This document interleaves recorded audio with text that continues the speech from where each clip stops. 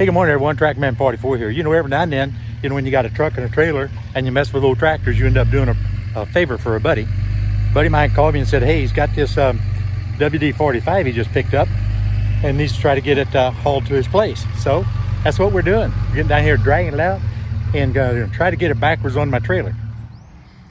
That was pretty easy. Go ahead and pull it up here. We got it halfway decently lined up behind the trailer. So now it's all about hooking up the winch and go ahead and pushing the trigger. Well, I got my buddy on the tractor. This is his. I'm hauling home for him, and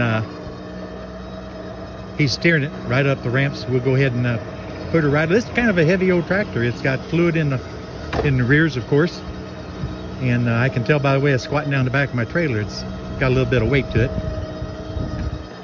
I gotta let the winch rest just for a second as soon as it breaks off of that ramp there.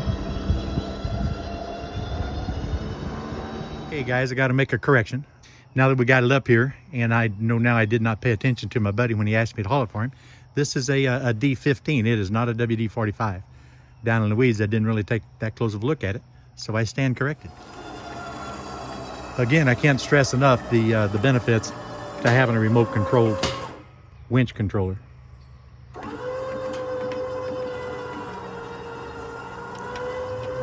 It actually charges this battery whenever you're hooked onto the winch, whenever you use it in the connected mode, and it charges up its onboard battery while you're using it, which is really pretty cool. And then it also uses a micro USB port, I believe, to charge it on a standard cell phone charger. Yeah, I almost forgot that center ramp there for that manure bucket to slide up on. Normally I carry that third ramp for a tricycle tractor. It's a good thing I had it on the trailer.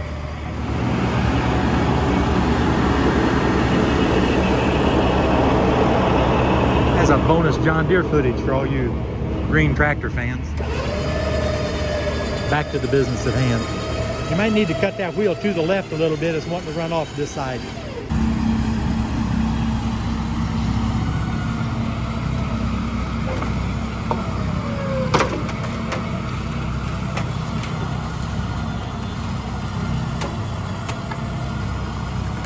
That's about where I want it. On the surface, it's a pretty good looking D15, but my buddy tells me that the motor's stuck, from just setting. He had probably been setting a pretty good while, a little bit longer than what the gentleman seemed to recollect, but it had no big deal. We'll get her freed up and he'll have him a nice little tractor. Okay guys, we're loaded, we're bound down. Everything's safe and secure. Got multiple attachment points like we're supposed to. The hardest thing, however, was getting the fluid filled 16.9/28. One of them's a standard rim and one's a spin out. The hardest part is getting them fluid filled things onto this trailer. Now I'm telling you, we had to struggle just a little bit and ended up using a winch. Well, as luck would have it, it started raining pretty good on the way home. I'm actually getting just a little bit wet right here right now anyway. So instead of dropping this off at my buddy's house, I'm just gonna leave it on a trailer over here at my shop for a couple of days till it dries up a little bit where we can get in over there and run it off. So I'm gonna see what I can do to maybe trade him out of it, This is Trackman 44, and I'm out of here, guys.